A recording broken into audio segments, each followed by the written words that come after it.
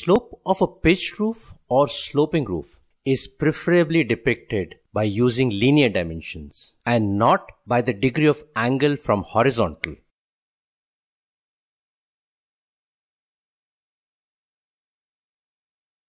So, if this is the reference line for horizontal, the roof is sloping at an angle from it.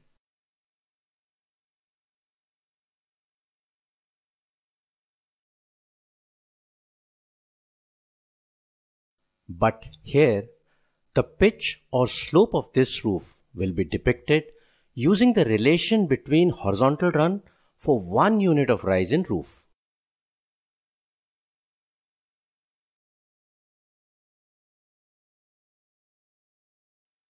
This is the graphic used to depict this relation. For better understanding, we will touch the graphic with the roof line. Otherwise, it is placed at a distance from the roof line. Correct depiction will be drawn on the other side. Here, for a rise of 1 unit, a run of say x horizontal units is taken by the roof.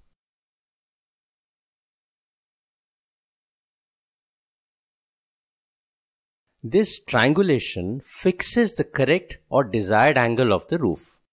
On this side, let us draw the graphic again to understand the correct depiction. In correct depiction, this graphic does not touch the line of roof.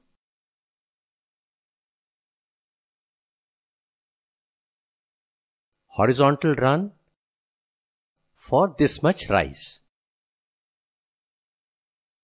That is 2.5 units of horizontal run for a rise of 1 unit.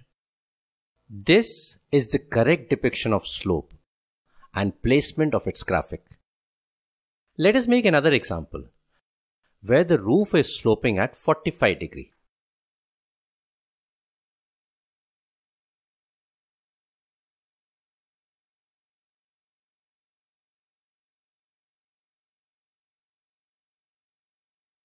In the graphic for this slope,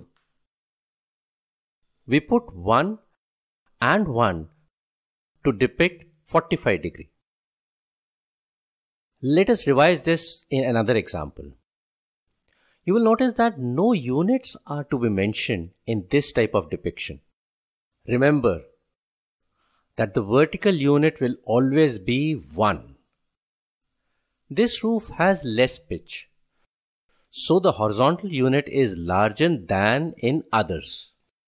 So, for the depiction of pitch of a sloping roof, do not show by angle.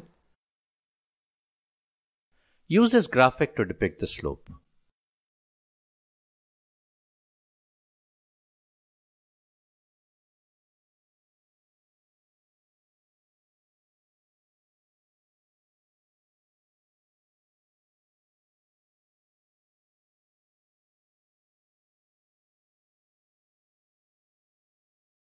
Hope this information was useful.